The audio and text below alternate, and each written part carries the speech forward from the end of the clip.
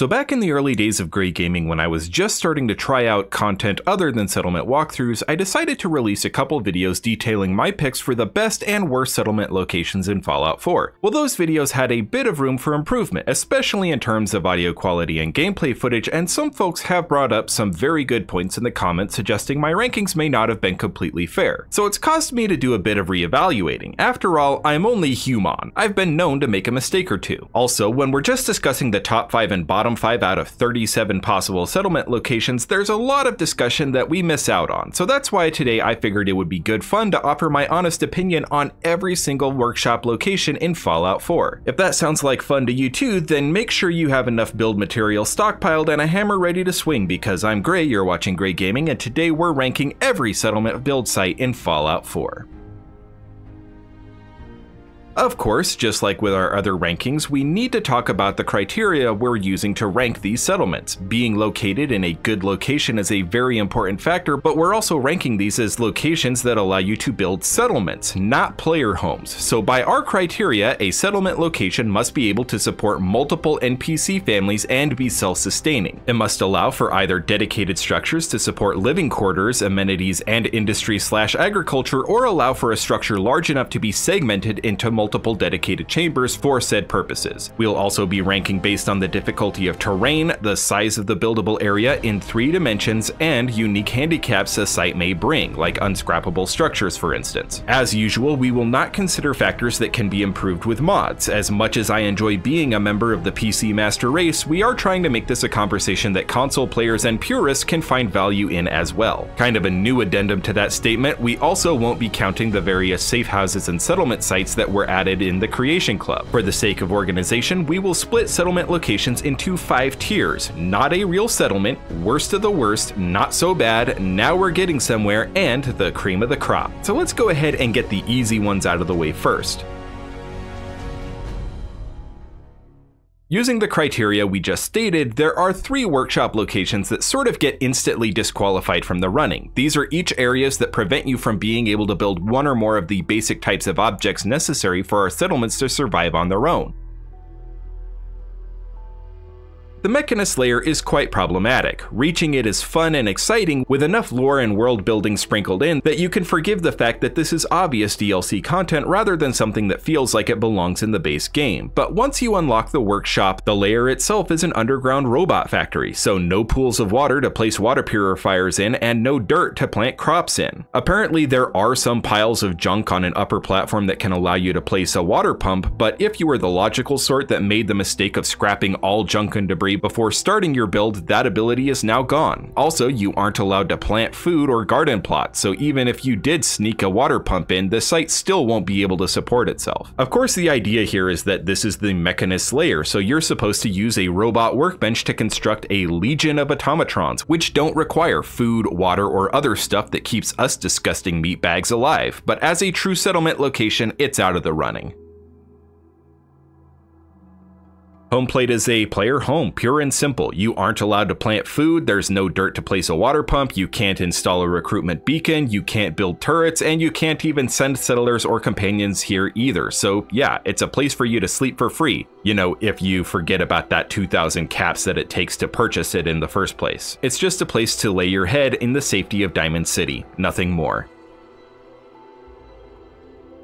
The Boston Airport is very similar to the Mechanist Lair. There are some dirt patches that let you place a couple water pumps, and the terrain isn't nearly as restrictive as the Mechanist Lair, but it's still impossible to create a self-sustaining population here without crops, and without a recruitment beacon, you have to manually assign settlers to the location, though it can be done. As I know will inevitably be stated in the comments if I don't explicitly state this, the airport isn't really intended to be a settlement in the first place. It's really just here for BOS playthroughs if you intend to have Proctor Ingram, the most underrated BOS member in all of Fallout 4 in my opinion, build the molecular relay, and also it builds the parts you need for Liberty Reprimed. So with those sad excuses for workshops out of the way, let's actually start focusing on the ones that feasibly allow you to build self-sustainable settlements, shall we?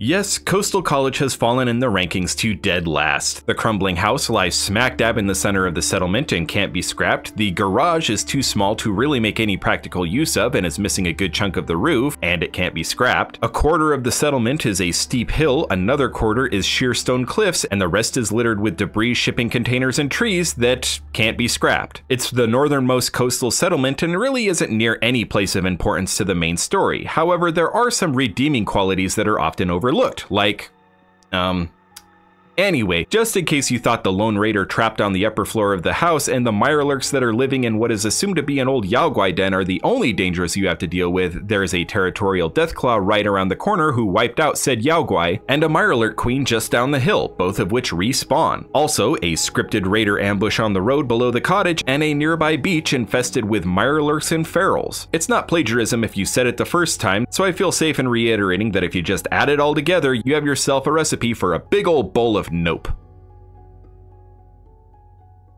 At the complete opposite end of the Commonwealth on the edge of the glowing sea is Somerville Place, a settlement that's the complete opposite of Coastal Cottage. Just kidding, it's almost just as bad. In its defense, the terrain is much better than Coastal Cottage, so even though the only flat terrain is reserved for the corn patch and roofless house, the rest of the settlement is on a fairly gentle slope, so it's not impossible to work with, just a bit of a pain. The build ceiling is fairly average, so you can build multi-story structures, but the big tree on the edge of the settlement clips branches through the floors, walls, and ceilings of any structure taller than, well, pretty much ground level. But that's about it for the challenges to building, so why is it so far down this list? Well, it's the spawn points for settlement attacks. There are two of them. One of them happens to be right on the default fast travel point for the settlement. So if you don't place that little floor mat somewhere that moves your fast travel point, you're going to jump right into a world of pain if you choose to respond to an attack. The other is right off the front porch of the house, dead center of the settlement. So you can't hide behind a wall, you can't build a tower fortress, you have to leave your settlement wide open and point all of your defenses facing inward, which is so counterintuitive. It was this serious handicap that actually dropped it from the bottom of this tier to almost tying with Coastal Cottage for the worst.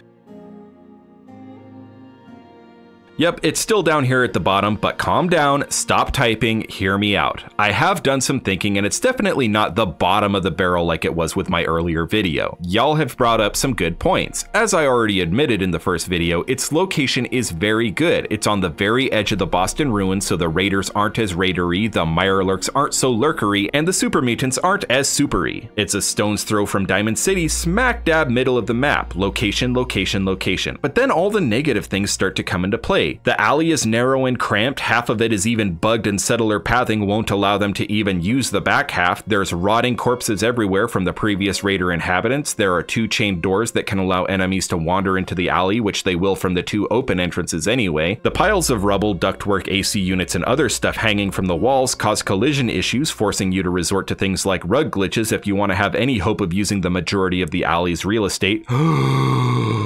The widest, most open point in the alley is occupied by an unscrappable stilted shack that can have pathing issues if you make the mistake of clearing the steps leading into it, and the build ceiling cuts you off before you can even get above about 3 to 4 stories, just in case you were hoping verticality could compensate for any of this. Yes, I will admit that if you only care about finding a place for you to sleep where you can upgrade your weapon, whip up a bowl of Radstag stew, and head deeper into the Boston Ruins, then Hangman's Alley is a great location, and it makes a lot of sense to allow players to have that port in the radiation storm. But these things do not a settlement make. You're really starting to push the limits of what Hangman's Alley is capable of as soon as you invite a half dozen settlers. If Bethesda had fixed the settler pathing, allowing you to actually use the back half of the alley, correct some of the collision issues, allowing you to make better use of the available space without resorting to glitches, gave a higher build ceiling, or even just allowed us to scrap that daggum shack hogging up most of the valuable real estate, this settlement would not rate nearly so low on this list. Heck, it probably wouldn't even fall into this tier, but they didn't, so it does. Let your hate flow through you.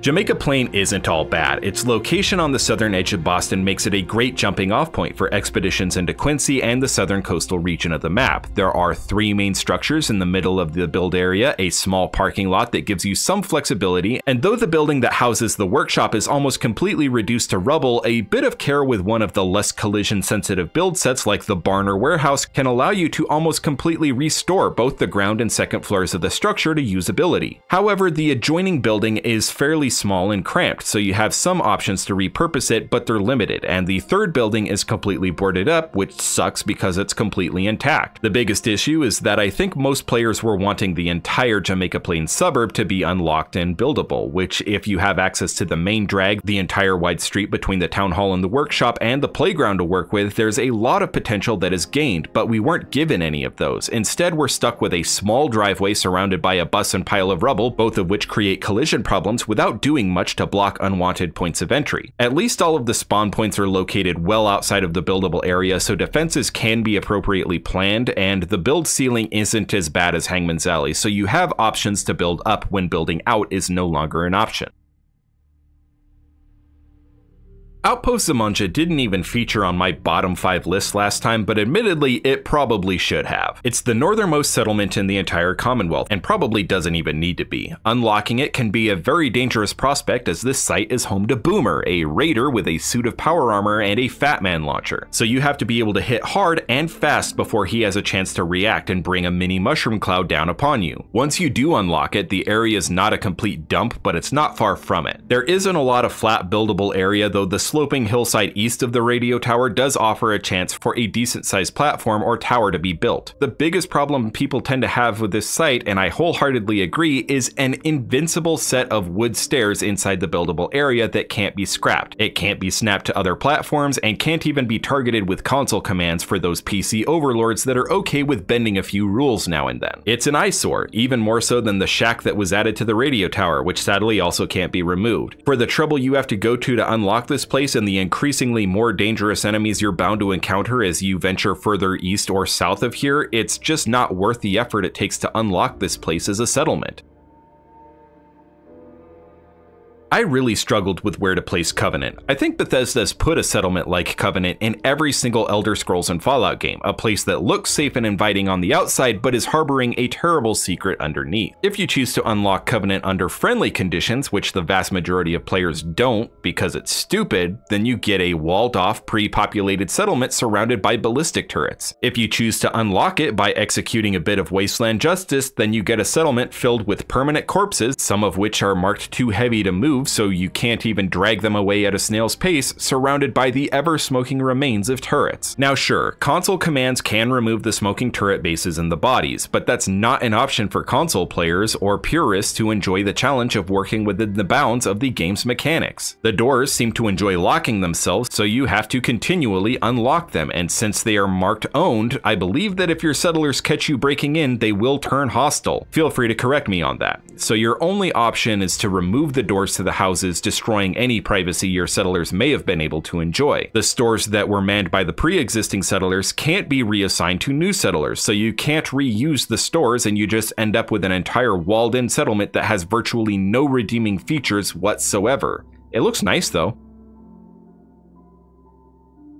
Croot Manor gets tons of hate in the comments, and I tend to agree. I don't think it's bottom 5, but it definitely belongs in the worst of the worst tier. It's a giant manor on a cliff overlooking the ocean, but the buildable area ends just before the edge of the cliff, so you can't place a water purifier. You're stuck placing pumps. The manor has definitely seen better days, with large sections of walls, ceilings, and floors on every level wasted away and making it pretty much impossible to get any practical use out of it. The circular driveway is nice and level, but there's a big statue and raised flower bed in the middle that does more than a little to hinder your plans for a settlement. The buildable area is rather small, but it does have a decently tall ceiling, so you can build some pretty tall structures, which is usually how I end up dealing with Croot Manor. The feral ghouls that infest this place before you unlock it tend to stick around afterwards, so you know everyone loves to arrive at their new home to find corpses strewn about, and it's not exactly a picnic to reach Croot Manor in the first place. Add the fact that there are multiple nearby random encounter locations and vertibird spawn points nearby, and you can rest assured that when you just want to offload that junk in your inventory, your shopkeepers won't offer you the chance to trade because nearby explosions and gunshots have them roaming around looking for hostiles.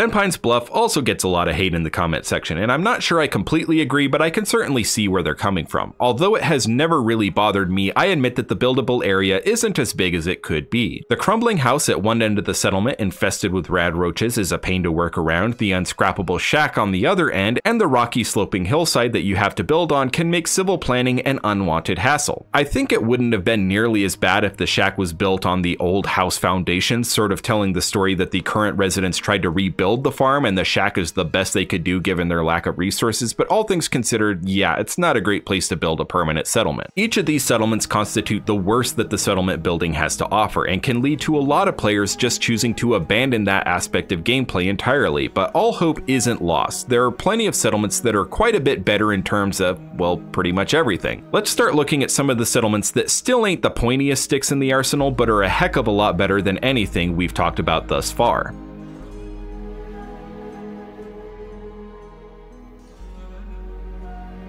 So this was originally in my 5 Wars settlements, and I have to agree that it was rather unfair toward Vault 88, but I still stand by the criticisms that were leveled against it, with some caveats. Vault 88 is a sprawling labyrinth of underground caves, train stations, tunnels, and basements. It's unlocked bit by bit as the sole survivor clears debris and fights to clear out new infestations of mole rats, rad scorpions, and even deathclaws. An interesting use of the workshop mechanic, and one I wish we got to see more of in Fallout 4. But once the gunshots cease to echo in the abyss and we settle in to build a better life below ground, Vault 88 loses its appeal almost as quickly as, well, the vast majority of other vaults. The cave system is massive, requiring a total of 4 workshops to gain access to the whole site, and the boring monotony of clearing all of the raw uranium, limestone, junk vault parts, and construction equipment to allow access to the whole thing, add the resources to your workshop, or just reduce the build limit to something manageable is more than a lot of players can bear. As many commenters on that video will attest, it's technically possible to create a vault that stretches from one end of the cave system to the other, but since settler pathing only allows them to use the main rail yard chamber, it's pretty pointless to spend the time painstakingly lining up your vault to do so. I stated that settlement attacks can take several minutes to deal with as the attackers have to travel down said long tunnels and passageways in order to reach the main chamber, but I also wasn't aware at the time that they can also glitch out and get stuck, forcing you to run the entire length of Vault 88 to the spawn points to deal with them yourself. Some people have pointed out that if you simply don't unlock the various alternative entry points, the attackers will only ever approach from the main vault door, but that's not a mechanic that is ever explained and runs completely counterintuitive to pretty much every basic fundamental rule of settlement building that we had learned up to that point. I don't want to get drawn into a bunch of drama that for some reason surrounds Vault 88 discussions, like people get super defensive or combative about it, so I'll just finish up. But if you want a slightly more expansive list of reasons why it's the very bottom of this tier, you can check out my 5 Wars settlements video, it's in there.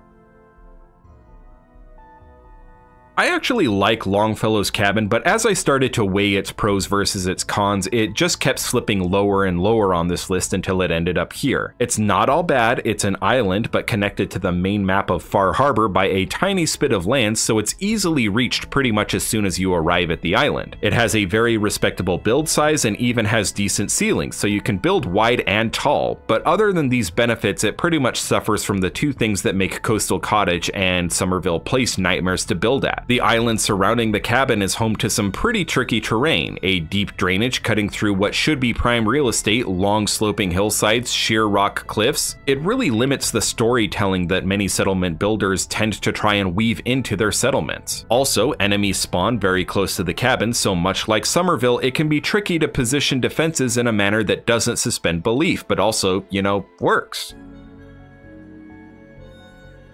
Greentop Nursery is a site I personally could do without, but admittedly it's not totally horrible. It's a pretty large buildable area even if the vast majority of that space is occupied by the shattered remains of a greenhouse. It has a pretty tall build ceiling allowing you to go tall or go home, and the Sanctuary style home at the south end of the settlement is, well, it's about as useful as any of the houses in Sanctuary. It's sort of a settlement site that has a predefined story and purpose. It's not a good thing, it's not a bad thing, it's just not a great thing. The main reason I say I could do without it is literally right across the road is another location, Breakheart Banks, the remains of a farm built in, on, and around an old roadside rest stop before it was wiped out by super mutants. In my opinion, Breakheart Banks has much more potential and character, and as it is, Greentop Nursery sits a bit too close to the slog for me to consider it really that necessary.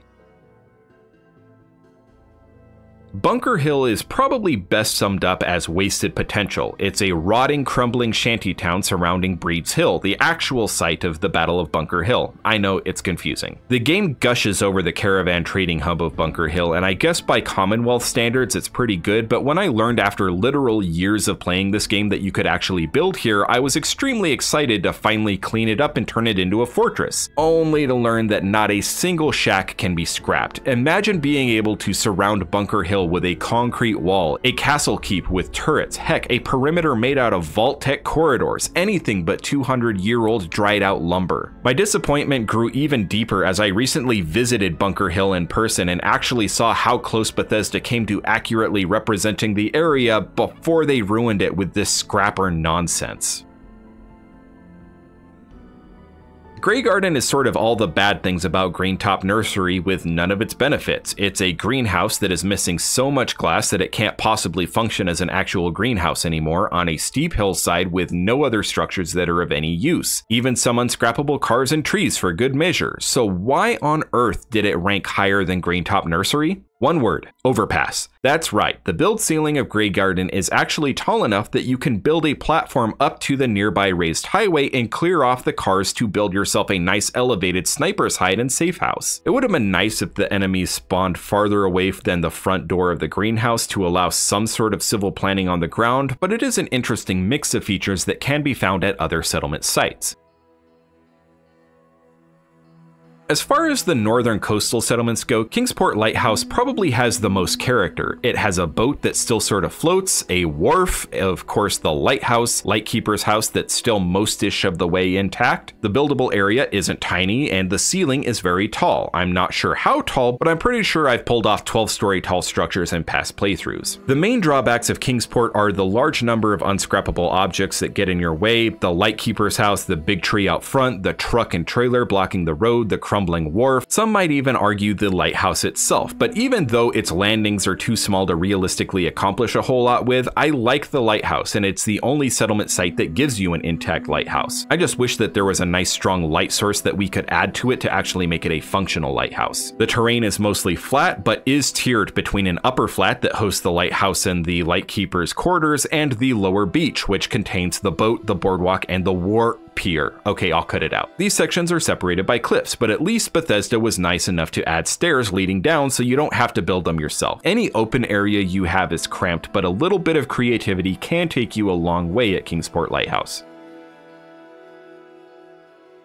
Murkwater construction site gets so much hate from the community, and I sorta get it. It's the southernmost settlement in the entire game. The area is infested with everything from Mirelurk Kings to sentry bots, and the construction site itself is guarded by a Mirelurk Queen. So pack ammo and stim packs if you plan on setting down roots here. But beyond that, the site itself is less than appealing. It's a swamp, so you're surrounded by shallow strands of stagnant water, burned trees because you're right next to the glowing sea, the unfinished garage, and the completely collapsed house that can't be scrapped. Heck, even the forklift can't be done away with. So it's completely understandable why Murkwater is so despised, but it's not all bad. One nice thing about swamps is they tend to be pretty level, so you really don't have rough terrain to deal with. As long as you're okay with building on a platform, you know, place a solid level foundation and then build up, then Murkwater can actually be turned into a halfway passable settlement. You're not going to be building the next Diamond City or anything out here in the swamps, but a small village isn't an impossibility. And a fun note for those of you that have been with the channel since the beginning, it was Murkwater that first caused me to experiment with the idea of a tower build. Okay, I love Oberlin Station. I don't know, I'm just a sucker for settlements built on the train tracks. One thing I really love about Oberlin is that there's just a single structure you really have to worry about not being scrappable, and it's relatively tiny, giving you almost complete freedom to work with the grounds that you're given. The terrain admittedly isn't the best, with pretty much the entire settlement being a sloping hillside. There isn't much of a flat spot to build on, so you have to get creative, and the build area is small, one of the smallest in the entire game. It might even have Coastal Cottage be in that regard. But attackers tend to spawn either on a fairly open hillside, making them easy pickings, or they spawn all the way down on the beach, allowing you to attack from the railroad tracks from the safety of the high ground. It's over, Anakin! I have the high ground! And it's here where our list turns a corner and gets to stop focusing so much on the cons of settlements and gets to start focusing more on the pros column. 19 bad settlements down, 18 good settlements on their way. But before we move on, I would just like to ask that if you're enjoying the video so far, a like would really be appreciated, as viewer engagement is a metric we use to determine the sort of content that provides the most value to you, a random person on the internet who has the power to determine whether I can afford to splurge on a pack of Fancy Lad snack cakes this week. Please, thank you, and now let's hop on over to the next tier.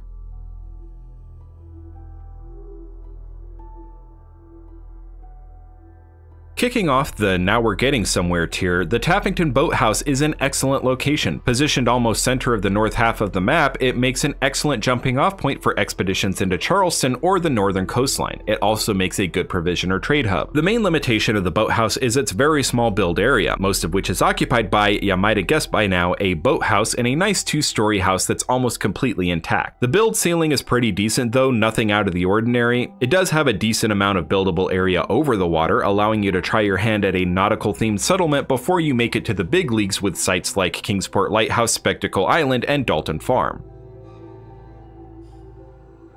Sunshine Tidings is a nice sprawling farming community that marks the last settlement west of the Charles River all the way until you reach Somerville Place. It's both fun and interesting that the main road leading into Sunshine Tidings is a dam, begging the question as to how the heck you would drive a combine over that. The settlement site is surrounded by the rotting cabins that made up the various family domiciles of the pre-war residents. Some large silos, though I'm not sure what they were intended to hold, as there appears to be a large pipeline that runs from beyond the edge of the map, so they probably aren't grain silos or milk tanks. I feel like I'm dipping into lore here. Back on topic. The settlement itself is fairly level with a slight but noticeable slope running pretty much the entire length of the settlement. Some of the settlements are in good enough shape to repurpose, and the warehouses are still actually in pretty darn good shape. The layout can make it a bit tricky to plan new dwellings, but it's not any worse than Sanctuary, and you do have quite a bit of open ground to work with, which is why I tend to film a fair number of my Commonwealth contractor videos here, or at least I did before I ruined it with a settlement builds for noob site. Moving on.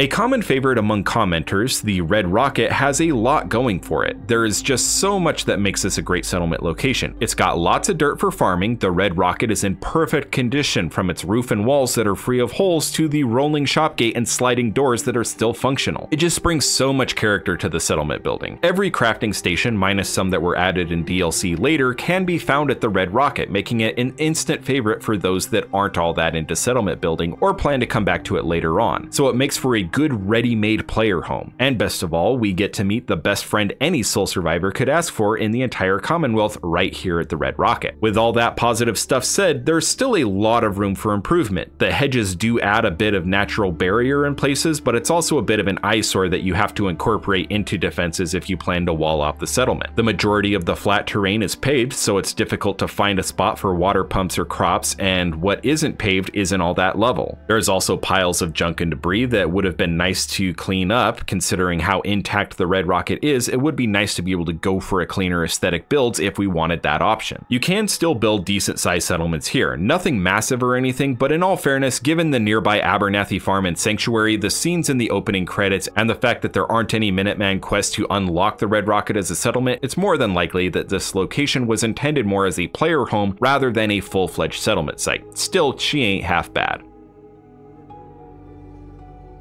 You ever hear about that farm run by ghouls? Isn't that something? I enjoy hearing that phrase about as often as I enjoy hearing about people taking an arrow to the knee. The Slog is an oddly gross sounding name for a settlement that is in reality really cool. Built in the remains of an outdoor swimming pool, the Slog is the only settlement location where tarberries can be raised in a safe, domesticated environment. The Slog actually has a fairly well-diversified farm that you usually don't see in Fallout 4, with most farms just having a single staple crop, so good on the ghouls there. The build area is decent, the changing rooms are mostly intact minus some shattered windows and skylights, and the entire settlement is very flat and has a decent amount of ground to build off of. The main problem is that the settlement does not lend itself to renovations. The beds are all rusty and falling apart and just kind of scattered about. It would have been nice to have the option to completely clear out the changing rooms if we wanted to go for a cleaner build, or at the very least just line up the beds properly. Also, the settlers here are all scheduled to spend some time tending the crops, whether they're actually there or not, so if you choose to relocate relocate the garden or build over the top of it, the existing ghoul settlers will just sit there hoeing and pulling weeds on your nice new laminate flooring. Of course, these are only problems if you're not cheating with mods or console commands and are a bastage who doesn't mind wiping out a peaceful settlement of non-ferals. But who doesn't play that way? So the best way to describe Finch Farm. Take Grey Garden with its big farm and its intact section of raised highway, get rid of the no longer functional greenhouse, and change steep hillsides to gentle rolling hills. Pretty much nothing unique about it at all other than the manner in which it's unlocked, but it does just about everything better than the other settlements that it shares these features with. County Crossing is almost identical to Finch Farm, minus the overpass, so why does it rank higher? First and foremost, there is standing water at County Crossing, so you can place water purifiers instead of having to resort to water pumps. I don't know why it's a plus, but it's a plus. County Crossing is located just a stone's throw away from Charleston, giving you fairly easy access to the Constitution and Bunker Hill, not to mention that directly across the street lies the National Guard Training Depot, a site that contains 2 power armor chassis, so it's a great place to load up and prepare before you venture into the most dangerous sections of Boston proper. Echo Lake Lumber is such a unique take on the settlement building formula. We have shoreline, we have a dock, we have flatland, sloped land, flat rock face, we have bleachers, admin buildings, and sheds. There really isn't any place quite like Echo Lake. The problem is that the admin building can't be restored without serious rug and pillar glitching. The bleachers are piled high with garbage that sort of makes them pointless. The outbuildings are all boarded up, the dock is too small to do anything with, and there's really not all that much buildable area over the water to play around with a nautical theme. You know, that thing that was introduced with the Far Harbor DLC that takes place on a freaking island. These limitations aside, I still have loads of fun building here. I don't think I've ever built a settlement that supported fewer than 12 people comfortably, and even if you ignore the admin building and bleachers, there's still a lot of real estate to work with.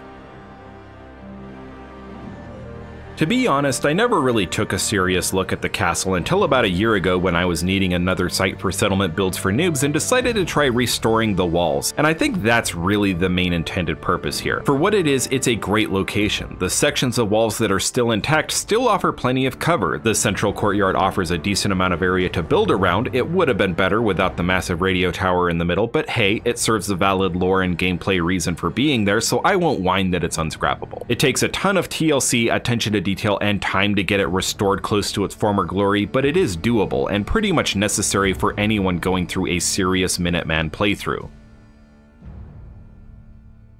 Speaking of essential Minuteman settlements, Sanctuary tends to get a lot of hate, not so much because of its settlement building features and challenges, but because it's so closely tied to the Marcy Longs and the Preston Garveys. But strip away other settlements that need our help and Sanctuary has loads of pre-existing foundation pads and open space for building, not to mention homes that are still standing, even if they realistically would be death traps. It's a meandering cul-de-sac, so it's a bit of a challenge for players who prefer to build on a grid, and the ceiling is a bit low for such a large settlement, but it makes for a perfect training wheel settlement, which is sort of the entire purpose of Sanctuary in the first place. There is a bit of an overblown amount of hate that people tend to heap on Sanctuary that it really doesn't deserve. You see, there's this thing called the Triangle of Death, where Sanctuary Hills, Red Rocket Truck Stop, and Abernathy Farm are so close to each other that the game engine will actually attempt to render all of the objects within all 3 settlements at once. Now this is dangerous enough in vanilla play on lower grade systems like Xbox 360s and such, but people who resort to certain features to expand the build limit or just flat out cheat by using console commands or mods to expand these settlements to ridiculous levels can even bork your game on the latest and greatest systems. But that's not really the fault of Sanctuary, Red Rocket, or Abernathy. It's the fault of people who destabilize their games with mods. Wait, I'm sorry. All I'm saying is, if you intentionally bypass components that are there for your benefit, you can't get angry if the system fails. So Warwick Homestead can be a bit of a crapshoot to unlock. I've gone back to Preston dozens of times to get yet another Radiant quest in hopes of unlocking, only to go entire playthroughs without ever getting a quest to help Warwick. And sometimes players like to keep the game in Act 1 so they don't have to deal with crashing vertibirds all the time, but this also kinda locks you out from the guaranteed method of unlocking Warwick by doing chores for the Institute. Despite the complete pain in the gourds to actually unlock Warwick, it's a complete joy to build, despite how small the buildable area actually is. is. It's easy to defend since there's only one enemy spawn point. It has an okay build ceiling, and the big concrete building isn't especially spacious on the inside, but it's completely intact, and the little outcroppings and balconies everywhere make for natural turret platforms. The Dookie tanks can't be removed, which sorta sucks, but it's easily worked around. I could have done with a bit more buildable area over the water, but that's just personal taste. I like waterfront builds. And with that, I think we are ready to not even close. Things are about to get interesting because if you've been paying attention, we've now covered not a real settlement, worst of the worst, not so bad, and now we're getting somewhere. So now that brings us to the cream of the crop. Let's get at it.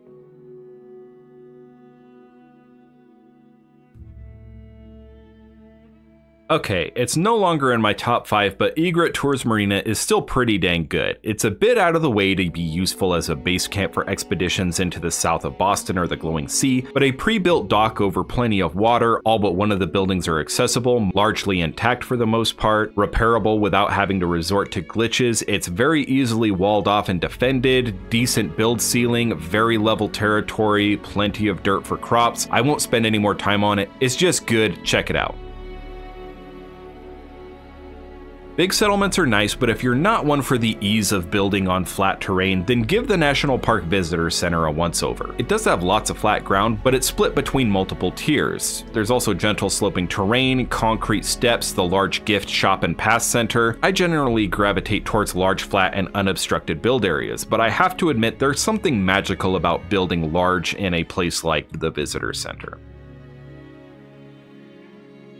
For a very long time, I think Nordhagen Beach was my favorite settlement. The only unscrappable structure is a fully intact brick shed minus some shattered windows, but we've seen a lot worse over the course of this video. The beach is an actual bona fide beach, lots of sand, sloped terrain, quite a bit of buildable area over the water. It makes for a perfect location for a waterfront resort, a boardwalk commerce center, and more. The build ceiling is quite tall, allowing for impressive towering structures, or since the build area is also wide, you can do a shantytown on the sand. Directly across the water from the airport, across the bridge from Easy City Downs, across the peninsula from Libertalia, and on the road to Fort Strong, there's a lot of unique stuff to see nearby, and it makes an excellent outpost. If you're needing just that little cherry on top to actually take the time to check out Nordhagen Beach, there is a suit of power armor just up the road that tends to spawn with XL1 parts if you're high enough level. So what are you waiting for? Go check it out. It's difficult not to sing Abernathy Farm's praises. Okay, that's a bit of a stretch, but its benefits far outweigh its faults. It's just a couple minutes away from Vault 111, so it's often one of the first settlements that players unlock, especially if they aren't playing on rails and trying to speedrun the main story. Abernathy Farm's probably one of the most balanced settlements in the entire game, offering a fairly large build area and a ceiling that allows for 20-story high-rises. You're going to be limited only by your imagination, and that whole triangle of death thing we mentioned earlier, but mostly it's your imagination. The settlement has lots of flat terrain, but it also has a somewhat steep sloping hillside as well, so it sort of serves as a training platform for new wasteland architects who have only experienced the winding streets and small foundation pads of Sanctuary, or the confines of the Concorde Red Rocket. The giant shack built in the framework of an old power pylon can't be scrapped, so it does sort of force you to choose between a shantytown style build or having that big ol' eyesore towering over your settlement. Other than that, Abernathy Farm is awesome. Dalton Farm is a lot more troublesome to work with than Nordhagen Beach, with steep slopes and rocky outcroppings limiting your options to build over the land. However, Dalton Farm does have a long clear beach and the most buildable area over the water, proportional to total size of settlement of course. This allows for an oceanfront build unlike any possible at any other settlement location. It can be a bear to unlock as you have to clear out a famished fog crawler who ain't no pushover, but all things considered, it's in a good location. I mean, as good as a location all the way out on the island can be. So we had a lot of gushy-mushy things to say about the Red Rocket truck stop, but the cramped and rough terrain that surrounds it makes it a pain that causes a large number of players to simply relegate it to the role of player home. Wouldn't it be nice if we had an intact Red Rocket but just plopped it down on an open field somewhere? Oh, we do? perfect. In all fairness, the Nuka World Red Rocket isn't perfect, but it's probably as close as you're going to get. It does have some small puddles that are just large enough to plop a small water purifier, but if you think about it, purifying a mud puddle is about as stupid as trying to use an aerosol can of compressed air as a leaf blower, especially when a powered water pump provides the same amount of water and makes a lot more logical sense. The buildable area around the Red Rocket is huge and quite level, with just a slight slope on the eastern edge of the settlement. It has a tall, though not atmospheric ceiling, but not every settlement needs a skyscraper. That's forgivable. The biggest letdown for me is the things that really made the Red Rocket in Concord unique. The rolling shop gate and sliding doors are missing in the Nuka World Red Rocket, but the Nuka World Red Rocket does have a wraparound painting that's super cool, as long as you don't accidentally scrap it as you're cleaning up. Oops. But the thing that really makes this site worthy of a top 5 spot is that it has a single enemy spawn point, making it very easy to plan defenses around. I'm a little disappointed that we only got one new settlement in the Nuka World DLC, but the one that we did get is awesome. Spectacle Island didn't even make my top 5 settlements video, and I admit that was a glaring oversight on my part. Sure, it's no picnic to reach, especially if you don't have the Aqua Boy / Girl perk, because you have to swim to it. Once you get there, there's a bit of a puzzle to unlock it as a settlement, and you have to chase off the Mirelurks that seem to occupy the entire rather large island. Once you do unlock it, you start to realize just how huge it is, mostly due to the pure tedium of clearing the dead forest away. But hey, you'll never want for wood again. Famous last words. The terrain is very difficult to work with, but you just have so much of it available that eventually you're bound to find a plot of land to suit your settlement building purposes. It also has a decently tall build ceiling, even if measured from the highest point on the island. It has more coastline than any other settlement, but the distance you can build away from the shore is actually fairly short compared to places like Dalton Farm and Nordhagen Beach, so if you're looking for docks and stuff, it's going to be pretty hard to find a spot for it. So despite all the praise that can be heaped on it, there is an equal amount of negatives that also come along with it, making it the single largest settlement in the entire game, while also presenting one of the greatest challenges to build here. It's no wonder that so many players list Spectacle Island on their top 5, just because it suits so many different people's playstyles and needs. Sliding once again into our number 1 spot, Starlight Drive-In carries a lot of weight in that pros column with almost nothing in the way of cons. It has a large pool of water, one that actually might make sense to sink a water purifier in if we're being honest. It's a large, almost completely flat parking lot, so you know, easy to build on without having to resort to a cobbled together tiered mess. It's got a very large perimeter and very tall build ceiling, allowing for at least 9-story tall structures in my sickeningly basic experience. The screen house, admin office, storage room, and concession stand / projector house are all unscrappable, but since they're located on the fringes of the settlement, they really don't impede your creativity all that much, and they're for the most part intact, so you can reuse them if you want. It's located right next door to the Drumlin Diner south of Concord, so you have easy access to a predictably available junk dealer very early in game. It's right on the edge of the easiest section of the map, so there's not a whole lot to have to worry about beside low tier bugs and Mirelurks and unleveled